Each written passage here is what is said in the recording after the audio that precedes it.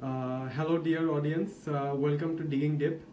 In today's podcast, this week's podcast, I'm very excited to host one of my very close friends from childhood, Shamsul Arefin Zilani. Shamsul Arifin Jilani আমরা ছোটবেলা থেকে একসাথে বড় হয়েছি, আমরা একসাথে পড়াশোনা করছি, আমাদের একসাথে অনেক মেমোরিজ।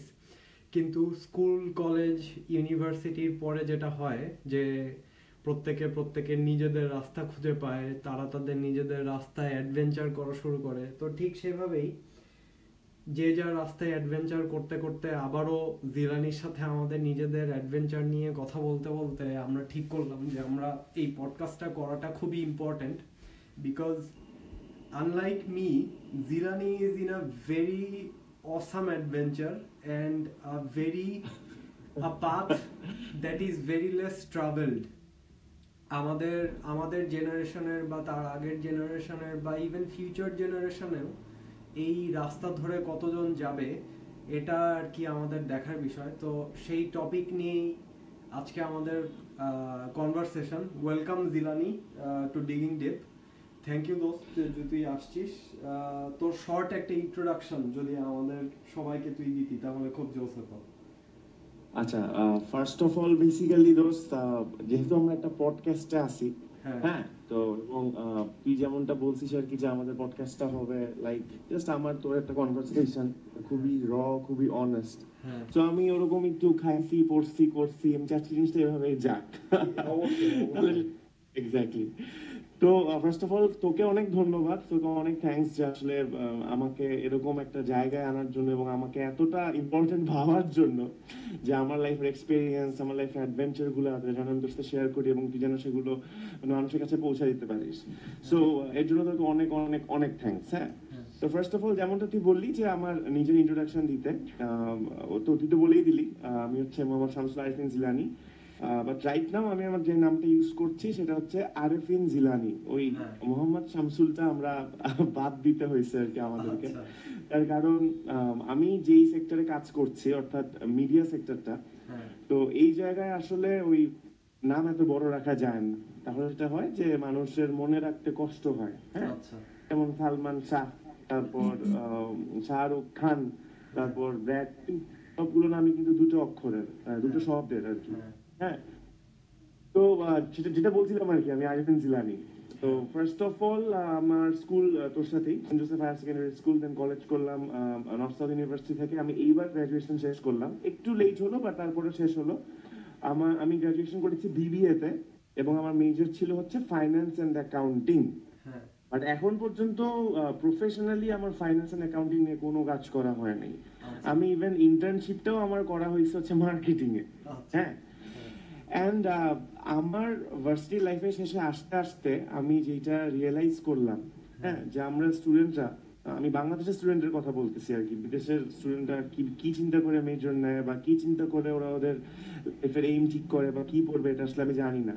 বাট আমার মনে হয় যে আমাদের দেশে না, আমাদের ছাত্ররা আর কি অতটা সুযোগ পায় না ডিসকভার করার যে ও আসলে কিসে বেস্ট, ওর আসলে কিসে পড়া উচিত, কিসে পড়লে ও আসলে একই সাথে মজাও পাবে এবং সেই সাথে ওর ক্যারিয়ারটা অনেক ভালো হবে। বিকজ আমার কাছে মনে হয় যে কেউ যদি তার প্রফেশনে মজা না পায়, তখন যদি সে সেটাকে ক্যারিয়ার হিসেবে নেয়, তো তখন দেখা যায় কি সাকসেস আসলেও সে মেন্টালি স্যাটিসফাইড থাকে না। বা আমার কাছে মনে হয় ব্যক্তিগতভাবে, হ্যাঁ, হয়তো ফ্যামিলির দিকে তাকিয়ে হোক, নিজের বউয়ের দিকে তাকিয়ে, নিজের বাচ্চা কাচ্চাদের দিকে তাকিয়ে, মা বাবার দিকে তাকিয়ে সাকসেসটা অর্জন করা হয়তো মাঝে মধ্যে খুব নেসেসারি হয়ে পড়ে। বাট দিন শেষে কিন্তু মেন্টাল স্যাটিসফ্যাকশনটা খুব নেসেসারি, তাই না? তো আমার কাছে মনে হয় যে প্রফেশন সেটাই হওয়া উচিত যেটা আমার করতে ভালো লাগে, যেটা নিয়ে আমার ভাবতে ভালো লাগে। আমার মনে হয় বা সবসময় যে উচিতটাই যে আবার হয় এটাও কিন্তু না, তাই তো? দোস্ত, তোকে আমি জাস্ট জিনিসটা আরেকটু তোকে ফর্মুলেট করার চেষ্টা করি যে দেখ, সেন্ট জোসেফ যত যাই হোক মানে বাংলাদেশের ধর টপ 5 স্কুলের মধ্যে একটা। প্রত্যেক বছর রেজাল্টসে আমরা পেপারে আসতাম। তারপরে আমাদের যেই কলেজে তুই আর আমি পড়ছি সেই কলেজও অনেক নামকরা কলেজ, ইউনিভার্সিটি খুবই নামকরা ইউনিভার্সিটি। তো একটা সোশ্যাল এক্সপেকটেশনের মধ্যে আমরা সবসময় বড় হয়েছি যে আমাদের ছেলে বড় হয়ে ডাক্তার, ডাক্তার, ইঞ্জিনিয়ার, ইঞ্জিনিয়ার, ব্যাংকের lawyer, officer, yeah, something BCS officer, you হ্যাঁ know, something হ্যাঁ like that.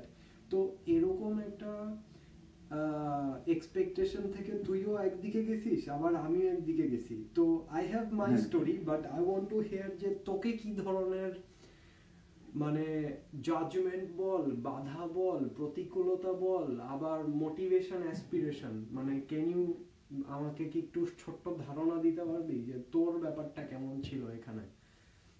আচ্ছা, আমার ফার্স্টে একদম যে ব্যাপারটা, যেটা আমি মেজর নিয়ে কথাবার্তা বলছিলাম, হ্যাঁ, হ্যাঁ আমার কাছে একটা ব্যাপার হয়েছে যে আমি ভার্সিটি শেষে আস্তে আস্তে রিয়েলাইজ করলাম যে finance is not my thing.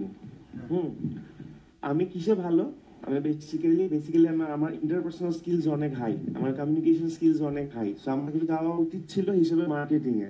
হ্যাঁ, আমি কবিতা টবিতা, তোর মনে আছে কি জানি না, স্কুলে থাকতে কিন্তু আমি টুকিটাই কবিতা টবিতা লিখতাম।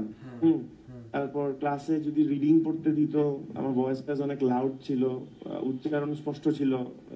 অধিকাংশ ক্লাসে যখন টিচাররা পড়তে দিত আমাকেই কিন্তু দিত। তো ওইটা থেকে একটা ব্যাপার ছিল যে আমার কথা বলা বা আমার উচ্চারণ এটা সবসময় অনেক বেশি ক্লিয়ার ছিল, কিছু বললে মানুষজন শুনতো, বা প্রেজেন্টেশনের যে ওয়েটা।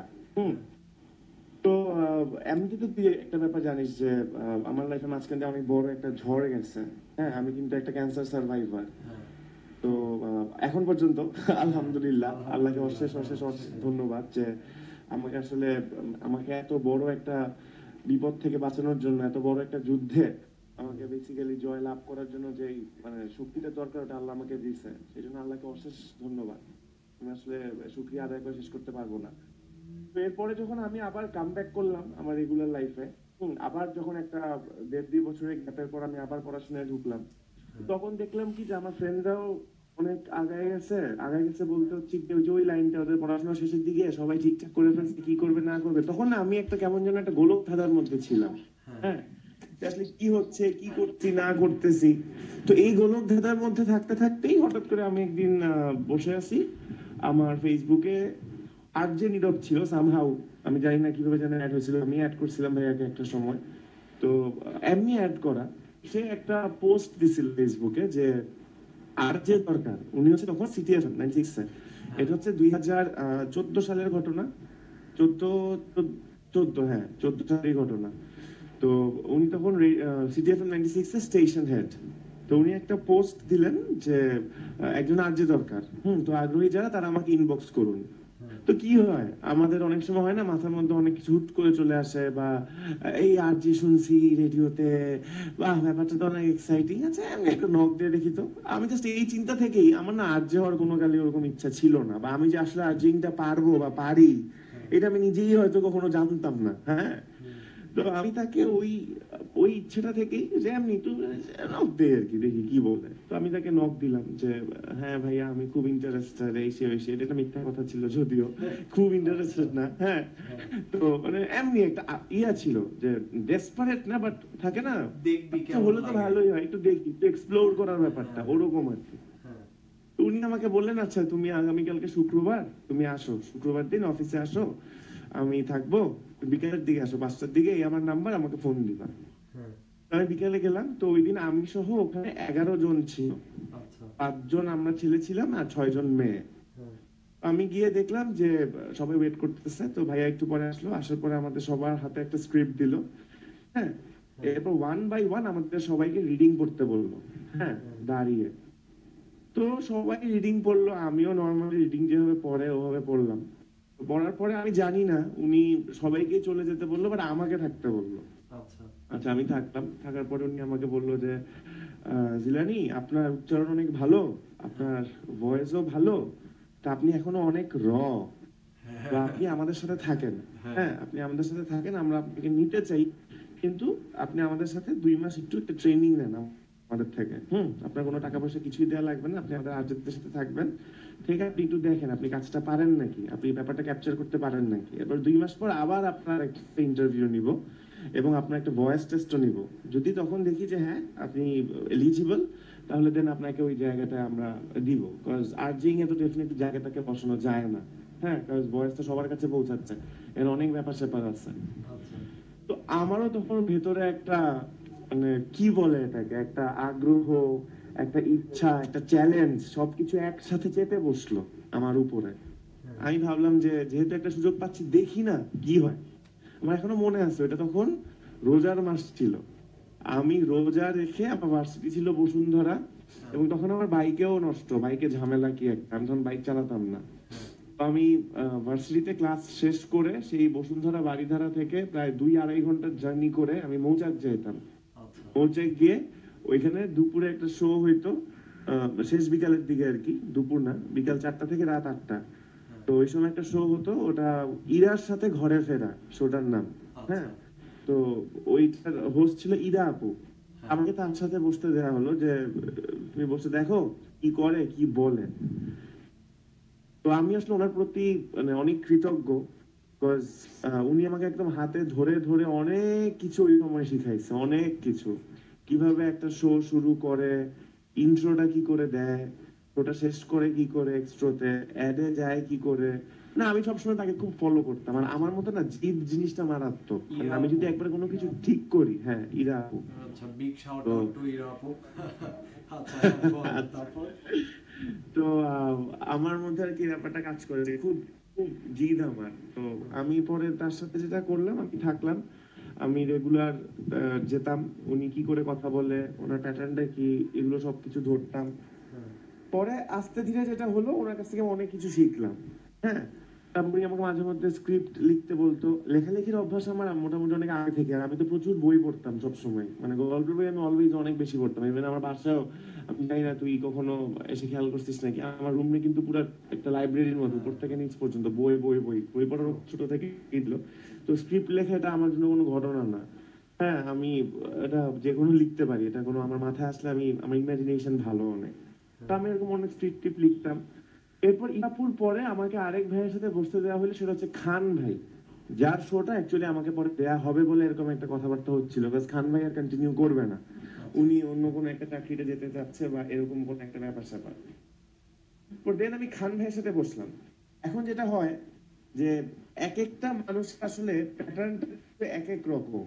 হ্যাঁ, তার প্রেজেন্টেশন স্কিল এক এক রকম। ইরাপু যেভাবে প্রেজেন্ট করে, খান ভাই হয়তো সেভাবে প্রেজেন্ট করে না। তো খান ভাইয়ের সাথে থেকে আমি এবার খান ভাইয়েরটা শিখলাম। খান ভাইয়ের সেন্স অফ হিউমার হচ্ছে মারাত্মক লেভেলের হাই, আর যেখানে ইরা আপু ওনার শোটা করতে একটু ফর্মাল উপায়। তো খান ভাইয়ের কাছ থেকে আমি শিখলাম যে রেডিও প্রোগ্রামটা আসলে শুধুমাত্র ফর্মালিটির জায়গা না, এখানে তুমি চাইলে অনেক মজাও করতে পারো ফর্মালিটির ফাঁকে ফাঁকে। ওনাদের দুইজনের এই ব্লেন্ডটা আমাকে অনেক হেল্প করছিল ওই সময় নিজেকে ডেভেলপ করা। বাট তারপরেও যেটা হয়েছিল যে আমার প্রতি খান ভাই হয়তো অতটা স্যাটিসফাইড ছিল না। হ্যাঁ, একদিন সবকিছু কি শেয়ার করা যাবে পডকাস্টে? তুই দোস্ত, এটা তোর আর আমার কনভারসেশন। আচ্ছা, তো একদিন যেটা হয়েছিল আশা যে করি তারা শুনলেও মানে বুঝে নেবে যে তোর রাস্তাটা, এটা তোর রাস্তার গল্প, তো এখানে অনেক ধরনের ইমোশনই আসে, তো ইটস ফাইন। আচ্ছা, না আমি কিন্তু ফার্স্ট অফ অল খান ভাই ব্যাপার যেটা বলছে, ভাই একদম এক্সট্রিম লেভেলের, মানে অনেক ভালো একজন এন্টারটেইনার, খুবই ভালো একজন পারফর্মার। আমি খুবই কম দেখছি ওনার মতো এত সুন্দর কমেডি করে, এত সুন্দর করে মানে কিছু প্রেজেন্ট করে। উনি অসাধারণ। হ্যাঁ, ওনার ভয়েসের এক্সপ্রেশনের লেভেল খুবই হাই। উনি মেন্টর হিসেবেও খুবই ভালো, উনি মানুষ হিসেবেও ভালো। বাট আমি তখন অনেক জুনিয়র একটা ছেলে ছিলাম, আর্টিস্ট ছিলাম, মাত্র শিখতেছি। সো আমার পারফরমেন্স ওনার থাকতেই পারে কমেন্ট। হ্যাঁ, তো এরকম প্রায় 2.5 মাস হয়ে গেল আমি রেগুলার আসা যাওয়া করতেছি, কিন্তু কারো কোনো কথা নাই। তো একদিন আমি নীরব ভাইকে ধরে বসলাম যে ভাইয়া এরকম আসলে আর কতদিন, হ্যাঁ আমি আসলে আর কতদিন হলে আমি মানে জায়গাটা বসতে পারবো বা বলে মনে হবে যে আমি পারবো কিছু একটা। তো তখন নীরব ভাই আমাকে একটা রেকর্ডিং শোনালো, ভয়েস রেকর্ডিং। খান ভাইয়ের সাথে ওনার কথা হচ্ছে ফোনে। নীরব ভাই আবার সবসময় ফোনে সব কথা রেকর্ড করে। এখানে খান ভাই নীরব ভাইকে বলতেছে যে ভাই ছেলেটা আছে মোটামুটি খারাপ না, চালায় নিতে পারবেন আর কি, বাট আরো সময় লাগবে। হ্যাঁ হ্যাঁ, ওইটা ওই সময় আসলে ঠিকই ছিল। নীরব ভাই যেন আমার দিকে তাকে বললো যে আমি এখন কি করব। আমি বললাম যে ভাই আপনি যেটা ভালো বুঝেন করেন। তো নীরব ভাই যেন আমাকে বললো আচ্ছা ঠিক আছে, এই শুক্রবারের শোটা আমি তোকে দিব, আমি একটা রিস্ক নিতেছি, যদি শো হিট করে তাহলে তুই বসতে পারবি। আর ততদিন ওনার সাথে আমার একটা তুই তোকারি সম্পর্ক হয়ে গেছে আর কি, মানে উনি আমাকে তুই বলে রাখতো ছোট ভাই হিসেবে। আর যদি শো হিট না করে দেন আমার কিছু বলার থাকবে না, তো তখন আমি তোকে কিছু দিতে পারবো না। আমি বললাম আচ্ছা ঠিক আছে ভাই। আমি মোটামুটি এটাকে একটা চ্যালেঞ্জ হিসাবে নিলাম। হ্যাঁ, তো ওইটা ছিল সোমবার বা মঙ্গলবার এরকম কিছু একটা। আমি ওই দিন থেকে স্ক্রিপ্ট লেখা শুরু করছি, মঙ্গলবার থেকে একটা শুক্রবারের একটা শো করার জন্য। আমি এরকম আমার মাথার বিভিন্ন চিন্তা ভাবনা, বিভিন্ন জায়গার জোক, ইন্টারনেট থেকে বিভিন্ন ইনফরমেশন, অনেক কিছু কালেক্ট করে একটা স্ক্রিপ্ট আমি বানালাম। এবং আমার শুক্রবারের শোটা যখন বসতে দেয়া হলো, আমার সাথে আরেকটা ছেলেকে দেয়া হয়েছিল, যে যে ও আমার সাথে ইয়া করতেছিল ওই টাইমে, মানে ইন্টার্ন টাইপ আর কি। আমাদের দুজনকে ট্রেনিং দেওয়া হচ্ছিল, বাট আলাদা আলাদা। ওর সাথে আমার আগে কখনো দেখা হয় নাই। ওর নাম ছিল আরমান ওলি। ও আবার আগে একটা রেডিও স্টেশনে কাজ করছে, ওর প্রি এক্সপেরিয়েন্স ছিল। তো ওর ওর দেখা গেল যে ওর সাথে আমার কি করে যেন খুব ভালো মতো সিঙ্ক করলো, এবং আমাদের শোটা ফার্স্ট দিনেই হিট। আচ্ছা, ওয়াও। হ্যাঁ, আমরা প্রচুর কল পাইলাম, প্রচুর কল। হ্যাঁ, কজ ওর আর আমার টাইপটা দুজনেরই একদম ডিফারেন্ট। আমার ভয়েসটা একরকমের, একটু টার্মিং, একটু খুব আপস এন্ড ডাউনস আমার ভয়েসে, প্রচুর ইমোশন। আর ওর ভয়েসটা হচ্ছে কি একদম টিপিক্যাল আরজেদের যে ভারী গলা, ওই টাইপের একটা ভয়েস। তো যখন লিসনাররা দেখলো যে একই শোতে দুইটাই পাওয়া যাচ্ছে, হ্যাঁ, তখন বেশ মানে আমাদের একদম শোটা জমে গেছে। এবং এরপর থেকেই ওই শোটা আমরা করি। এবং আমরা ওই শোটা হাতে নেওয়ার জাস্ট 1 মাসের মাথায় ওইটা স্পন্সর হয়ে গেছে। হ্যাঁ, হক বিস্কিট আমাদের শোটা স্পন্সর করছিল। আমরা বলতাম যে হকের ফাটাফাটি বিস্কিট প্রেজেন্টস ফাটাফাটি ফ্রাইডে। আমাদের শোটার নাম ছিল ফাটাফাটি ফ্রাইডে। এরপর সিটি এফএম এ ওরকম করতে করতে তার আরো 3-4 মাস পরে আমাকে আরো 2টা শো দেওয়া হলো। একটা হচ্ছে বৃহস্পতিবার রাতের শো, লাইভ উইথ লাইভ। আর একটা হচ্ছে শুক্রবারেরই রাতের শো, ওটা হচ্ছে গিয়ে মিউজিক, নস্টালজিক মিউজিক ক্যাফে। হ্যাঁ, তো আমি তখন সিটি এফএম এ 3টা শো করি। আমি নতুন একটা ছেলে, 3টা শো করি। তো ওই শো করতে করতে করতে করতে আমার অন দা জব ট্রেনিং হয়ে গেছিল, কাইন্ড অফ একটা অন দা জব ট্রেনিং হইতে হইতে আমি মোটামুটি বেশ মানে ভালো পারফর্ম করতেছিলাম। আর সিটি এফএম একটা যেটা ছিল, সিটি এফএম কিন্তু বাংলাদেশের এরকম বড় মাপের কোনো এফএম স্টেশন না, হ্যাঁ, মাঝারি কোয়ালিটি, যার কারণে সুপারভিশনটাও অত হাই ছিল না। তার কারণে হ্যাঁ, আমি অনেক কিছুই ট্রাই করছিলাম ওইখানে, যেটা আমি পরবর্তীতে আমি অন্যান্য যেগুলোতে জয়েন করছিলাম, রেডিও টুডে আমার লাস্ট রেডিও স্টেশন, আমি সেখানে ওই স্কোপটা ওরা আমাকে দিত না। যেহেতু ওটা বাংলাদেশের মানে one of the most prominent radio station, so ওখানে অনেক হিসাব নিকাশ বুঝে শুনে কথা বলতে হতো। কোনো কিছু করার আগে প্রডিউসারের সাথে পারমিশন নিয়ে যে আমি এটা করতে পারবো কি পারবো না এসব ব্যাপারে কথা বলা হতো, যেটা সিডিএফএম এ ছিল না। এবং এইটা আমাকে একভাবে হেল্প করছিল, কজ আমি ওখানে প্রচুর ভুল করার সুযোগ পাইতাম। হ্যাঁ, তো এই ভুল করতে করতে আমি অনেক কিছু শিখছি, যেটা এখান থেকে এরকম করানো যায়। আমি কিন্তু রেডিও টুডেতে মেডিটেশনও করাইছি, ঠিক আছে, মানে অন এয়ার। এটা কিন্তু কেউ চিন্তাও করে নাই কখনো যে আসলে সম্ভব। আমার এটাই কোশ্চেন যে দেখ, মানে we have seen a lot of people যারা অবশ্যই রেডিওতে আরজে বা অথবা অভিনয় সেটা করার পোটেনশিয়াল আছে বলে আমাদেরও মনে হয়েছে, তোর মনে হয়েছে, আমার মনে হয়েছে, এরকম অনেক মানুষের সাথে আমাদের জীবনে এনকাউন্টার হয়েছে। তো আবার অনেকে চায়ও যে তারা মিডিয়াতে যাবে, কিন্তু দিন শেষে মানে দেখ, you are the exception, let's say from Saint Joseph, you are the only one. And তুই শুধু একা আমাদের ব্যাচ থেকে না, তুই রিপ্রেজেন্ট করতেছিস কিন্তু one of the 3-4 people from total Saint Joseph. কারণ সেন্ট জোসেফ থেকে এখন পর্যন্ত জিতু হাসান, তাহসান খান, এই দুইজনের পরে এই মিডিয়াতে কিন্তু আসছে শুধু তুই, তার আগে পরে কিন্তু কেউ নাই। এবং এটা শুধু সেন্ট জোসেফের এক্সাম্পল দিচ্ছি না, অন্যান্য অনেক ভালো স্কুল কলেজ, মেয়েদের স্কুল, ছেলেদের স্কুল, বিকারনেস আর রেসিডেন্সিয়াল হোয়াটএভার, যেই স্কুলই হোক, খুব কম আসতেছে। কেন এত কম? এটা তুই কি দেখছিস, মানে এত কম কেন? আচ্ছা, বাট বাই দ্য ওয়ে এই ট্রেন্ডটা কিন্তু এখন পাল্টাচ্ছে। হ্যাঁ, পাল্টাচ্ছে। হ্যাঁ, এই ট্রেন্ডটা এখন পাল্টাচ্ছে। হ্যাঁ, আমাদের সময় আসলে কম হওয়ার যেটা কাহিনী, সেই কাহিনীটা হচ্ছে গিয়ে ফার্স্ট অফ অল মিডিয়ার ক্যারিয়ারটা খুবই আমাদের দেশে, আমি বাইরের দেশে কিরকম আমি জানি না, বাট বাংলাদেশের মিডিয়ার ক্যারিয়ারটা না অতটা স্টেবল না, আনস্টেবল একটু। হ্যাঁ, ফার্স্ট অফ অল আজকে মানে আমি যদি আমার ফার্স্ট ক্যারিয়ারের কথাই বলি, আর্জিং ক্যারিয়ারের কথাই বলি, কোনো একটা কারণে যদি আমার ভয়েস ক্র্যাক করতো এবং ওই ক্র্যাকটা যদি চিরজীবনের জন্য থাকতো, আমি কিন্তু আর আরজে হয়তো থাকতে পারতাম না।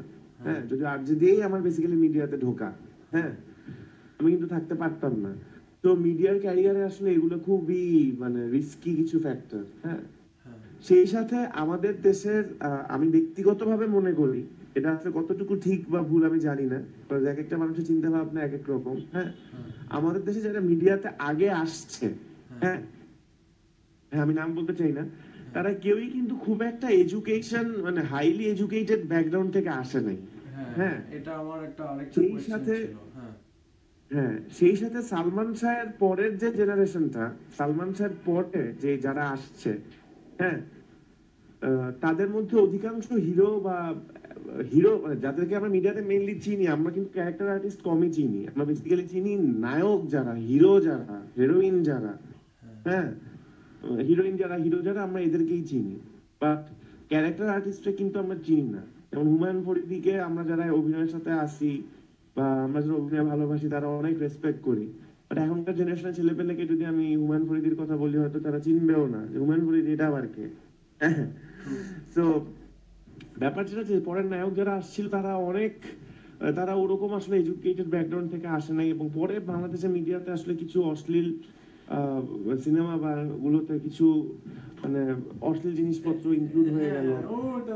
ওটা একটা টেম্পোরারি ফেজ, ওটা এমন কোনো ব্যাপার না। কিন্তু আমার কোশ্চেন ছিল যে এই যে এখন যে অনেক এডুকেটেড, তুই তাহলে তোর অবজারভেশন থেকে তুই বলতেছিস যে এখন আসলে অনেক এডুকেটেড ছেলে মেয়ে ঢুকতেছে, এবং ধর ঢুকতেছে, এটা কারণ হচ্ছে কি এখন, হ্যাঁ এক্স্যাক্টলি, এটা কারণ হচ্ছে এখন ফ্রিডমটা, এখন বাবা মা, আমাদের দেশের বাবা মা অনেক অন্যভাবে চিন্তা করে। আমাদের দেশের বাবা মারা এখন কি দেখে যে ছেলে কি পছন্দ করে, ছেলে মেয়ে তাদের কিছুটা করতে দেয়। বাট তুই যদি আমাদের গার্জিয়ানের কথা বলিস, হ্যাঁ, তারা কিন্তু আসলে মানে ওভাবে এতটা এভাবে চিন্তা করতো না, মানে এতটা একটু ডাইভার্স ভাবে চিন্তা করতো না। তারা একদম প্রথাগত ভাবেই আগাতো যে পড়াশোনা করবে, ডাক্তার হবে বা ইঞ্জিনিয়ার হবে বা এরকম। বাট এখনকার বাবা মারা অনেক কিছু ভাবে। এখন সবাই ফেসবুক ইউজ করে, তো ওয়ার্ল্ডের সাথে গ্লোবালি অনেক বেশি কানেক্টেড, যার কারণে চিন্তা ভাবনার ভঙ্গি, তারপর চিন্তাধারা, এগুলো অনেকটুকু পাল্টাইছে এখন। তো যার কারণে দেখা যাচ্ছে যে ছেলে মেয়ে এখন কিছু করতে চাইলে বাবা মা সেটা দেয়।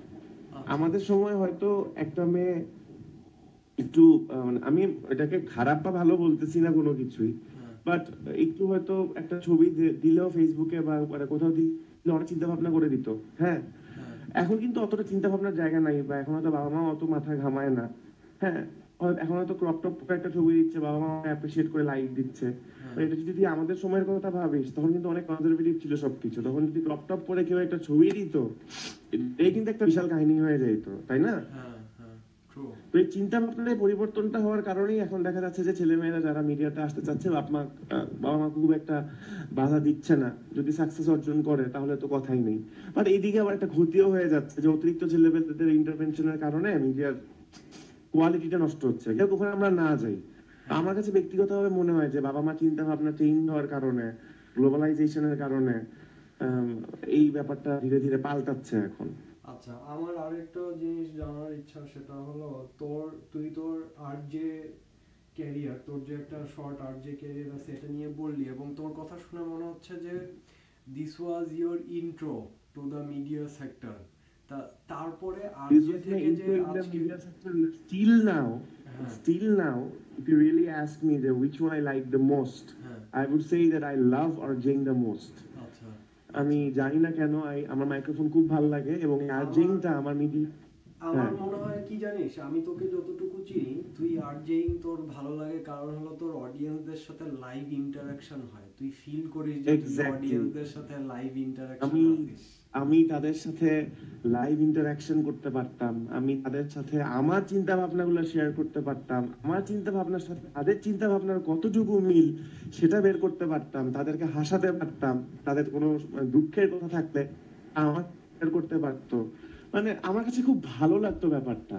হ্যাঁ, মানে আমার কাছে মনে হয় যে সোশ্যাল স্কিলসটা আসলে লাইফের বেস্ট স্কিল। আমি জানি না আমি এটা আসলে কতটুকু ঠিক বা ভুল, আমার কাছে মনে হয়, এবং আমি খুব এনজয় করতাম, আমার ভালো লাগতো, এবং মানুষকে মন্ত্রমুগ্ধ করে রাখতে আমি খুব পছন্দ করতাম।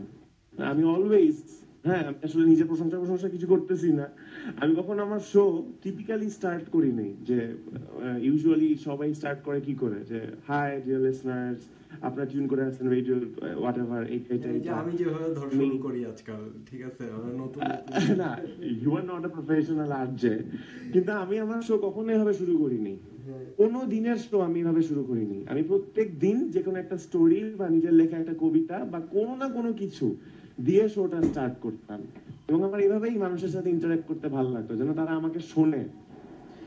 হ্যাঁ ঠিক আছে, মানে দেখ, ওইটা অবশ্যই ফান, কিন্তু তুই কিন্তু এখন প্রফেশনালি এখন যতটা গ্রো করতেছিস, you are moving to more higher impact work.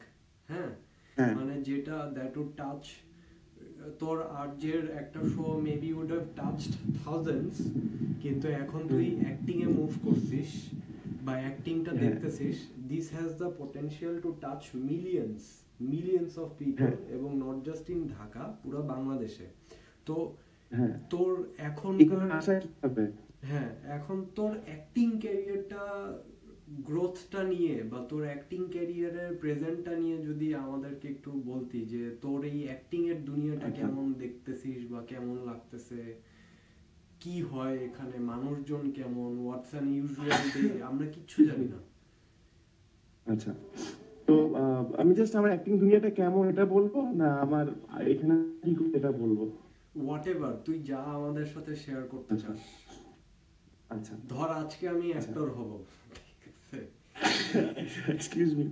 আচ্ছা, ব্যাপারটা হলো গিয়ে যে আমি এরকম আর্জিং করতে করতে টুকিটাকি কিছু ভিডিওতে আমাকে করতো, সো ক্যাস্ট করতো, হ্যাঁ, ছোটখাটো কিছু রেডিওর ভিডিও গুলো, প্রমোশনাল ভিডিও গুলোতে, হ্যাঁ। তো এটা করতে করতে হঠাৎ করে আমার একটা ফ্রেন্ড আছে তাসফিক নামে, ও আমাকে একবার জাস্ট আড্ডা দেওয়ার ছলে বললো সদরঘাট চলে হ্যাঁ, একটা শুটিং আছে, হচ্ছে আমার এডি ছিল তখন, হ্যাঁ, একটা শুটিং আছে, ছোট্ট একটা রোল আছে, একটা পাসিং শট করলি, আমার সাথে থাকলি, সারা শুটিং দেখলি, মজা পাবি। আমি গেলাম, তো ওই ছোট্ট রোলটা করার সময় জাস্ট একটা পাসিং শট টাইপের, আমার দিকে ক্যামেরাটা জাস্ট 2 সেকেন্ডের জন্য রাখবে, হ্যাঁ। তো ওই 2 সেকেন্ডের মধ্যে না, আমি জানি না, মানে এটা হয়তো থাকে তো অনেকের, যে অনেক কিছু অনেকের মতো আগে থেকেই থাকে, তো ওই 2 সেকেন্ডের শটটা আমাকে ডিরেক্টর নিয়ে বললো, বাহ খুব ভালো হয়েছে তো তোমার। আমি এরকম কপালে হাত দিয়ে কি চিন্তা করতে করতে অনেক একটু টাইম নিয়ে আমি শটটা দিছিলাম, হ্যাঁ। ওইটা হচ্ছে আমার লাইফের first acting in front of the camera, ঠিক আছে। তো ওইটা করার পরই আরো 7-8 মাস পরে তাসফিক আমাকে আরেকটা ক্যাস্ট করলো আবরার ভাইয়ের সাথে, এটা হচ্ছে একটা টিভিসিতে। তখন আমি হচ্ছে অ্যাক্টিং কোনো কিছু ওরকম, মানে আমি জানি, মানে ইচ্ছা বা ওরকম আমি এইটুকু বিশ্বাস নেই, বাট আমি নাচতে পারতাম অনেক ভালো, হ্যাঁ, এটা তুই হয়তো জানিস, ঠিক আছে। আমি বাইবর্ন নাচতে অনেক ভালো পারি, আমি বাইবর্ন বলতে জন্ম থেকে না, মানে আমার বডি অনেক ফ্লেক্সিবল। আমি ঋত্বিকের অনেক বড় ফ্যান ছিলাম, ও এসব নাচগুলো করতে ছোটবেলায় আমি আয়নার সামনে দাঁড়ায় দাঁড়ায় কপি করতাম, তো ওখান থেকে আমার নাচটা এমনিতে ভালো। তো হলুদে টলুদে অনেক নাচা হয়েছে, তো তাসফিক জানতো যে আমি নাচতে পারি। তো আবরার ভাইয়ের ওই টিভিসিটা ছিল নাচা নিয়ে, হ্যাঁ, abigiনি.com এর একটা টিভিসি, যেটা পরে abigini.com ওটা রিলিজ করে নাই, কিন্তু ওটা আবরার ভাইয়ের বেস্ট টিভিসি গুলোর কালেকশনে রাখছে। উনি রিসেন্টলি একটা ভিডিও আপলোড করছে ওনার বেস্ট টিভিসি গুলো নিয়ে, যেখানে আমার টিভিসিটা আছে, এবং যেটা দেখে আমার খুব ভালো লাগছে আর কি, বিকজ আবরার ভাই বাংলাদেশের one of the finest directors.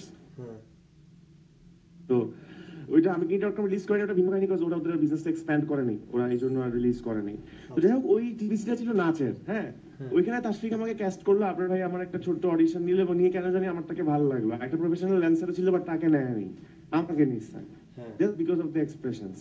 ওই টিভিসিটা হইলো, খুবই কঠিন একটা টিভিসি ছিল, এবং ওইটা করার পর থেকে না আমার কেমন যেন খুব ভালো লাগা একটা তৈরি হয়ে গেল ক্যামেরার সাথে, স্টেজের সাথে, হ্যাঁ।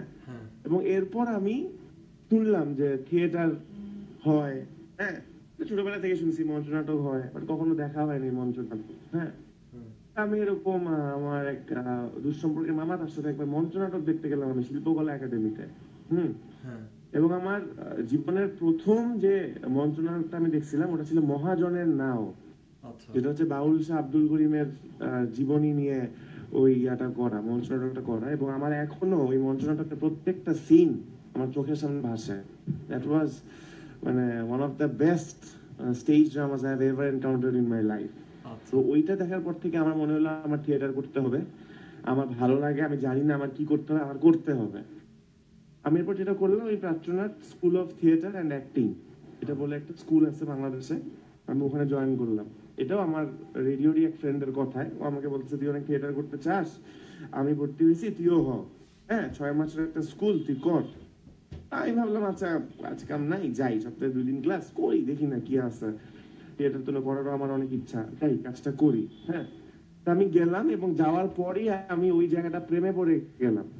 ওই গরম একটা রুম, ওরকম আকর্ষণীয় কিছু নাই, আর তারপরেও ভার্সিটি ক্লাস মিস দিয়ে হইলেও আমি কাটা মনে গিয়ে আমার ভালোবাসতাম, ওইখানে আমাদের অনেক কিছু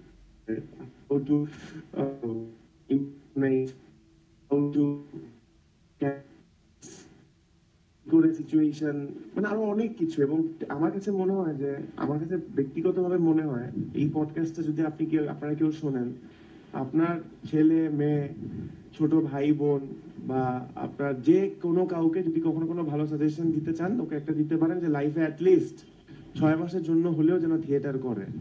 বিকজ থিয়েটার করলে শুধু অ্যাক্টিং যে না, থিয়েটার করলে একটা মানুষ নিজের ব্যাপারে অনেক কিছু ডিসকভার করে, একটা মানুষের কমিউনিকেশন স্কিলস অনেক হাই হয়, একটা মানুষের কনফিডেন্স লেভেল অনেক উপরে উঠে।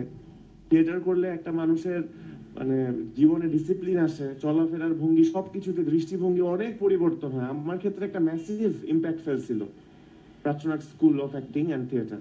আচ্ছা আচ্ছা দোস্ত, আমাদের অনেকক্ষণ হয়ে গেছে আসলে তোর সাথে গল্প করতে করতে, প্রায় এখন 32 মিনিটের দিকে।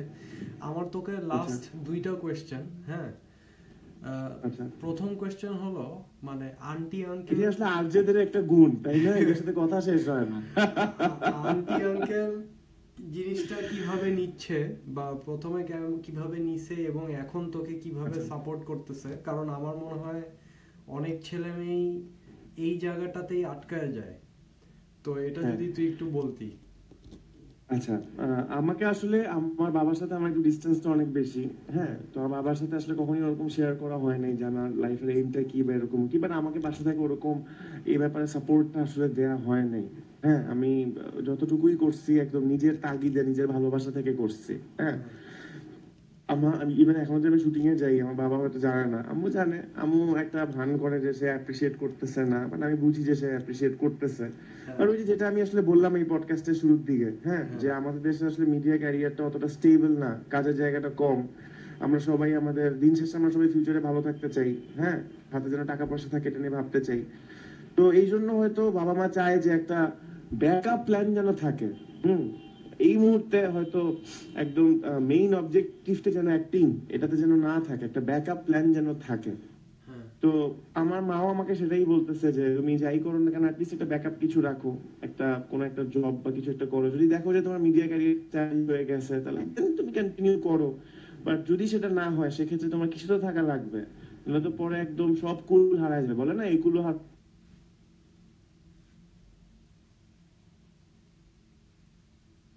বাবা মার সাপোর্টটা হলে আসলে খুবই ভালো হয়, সেক্ষেত্রে নিজের সাথে নিজের জন্য একটু কম হয়। বাট আমার ক্ষেত্রে আমার মা আমাকে সাপোর্ট করে। হ্যাঁ, বাবা অতটা সাপোর্ট করে না। বাবা আসলে সাপোর্ট করে কি করে না আমি আসলে জানিও না, এটা সত্যি কথা। বাবার সাথে তো অনেক ডিস্টেন্স তো শেয়ার করা হয় না এগুলা।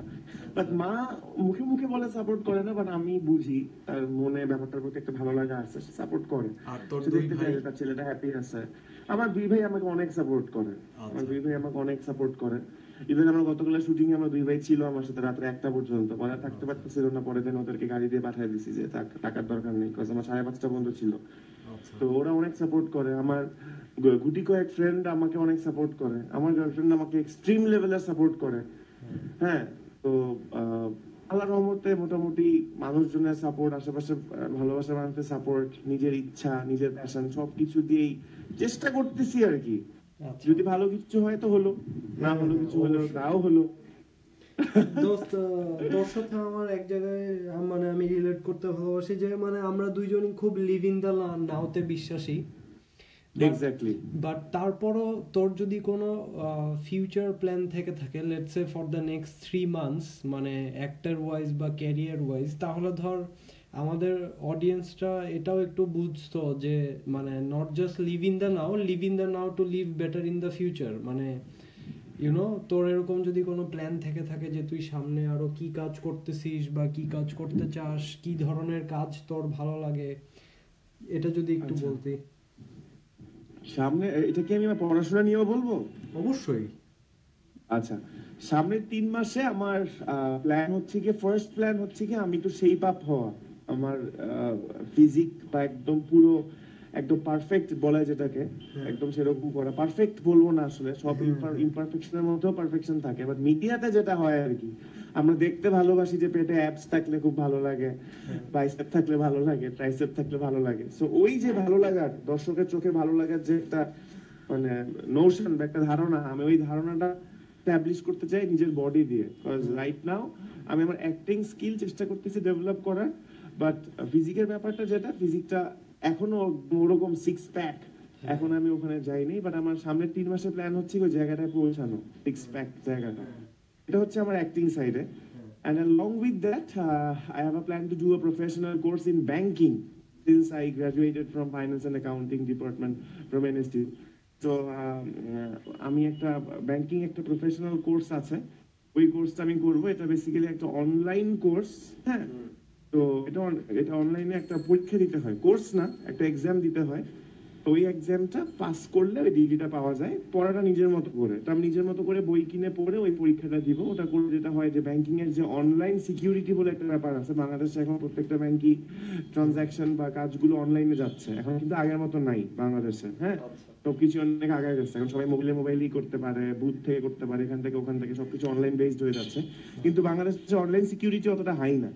তো দেখা যেতে পারে যে কোনো সময় যে কোনো ঝামেলা হয়ে যায় ব্যাংকিং এ। সো এই সেক্টরটা বাংলাদেশে এখনো মানে ওপেন, যারা যারা চায় আর কি এই জায়গাটায় যেতে, এবং স্যালারিও বেশ লুক্রেটিভ। তো আমি সাথে সাথে এই পড়াশোনাটাও চালাবো, এই যে বললাম না ব্যাকআপ প্ল্যান, ওই ব্যাকআপ প্ল্যানটা হিসেবে আর কি।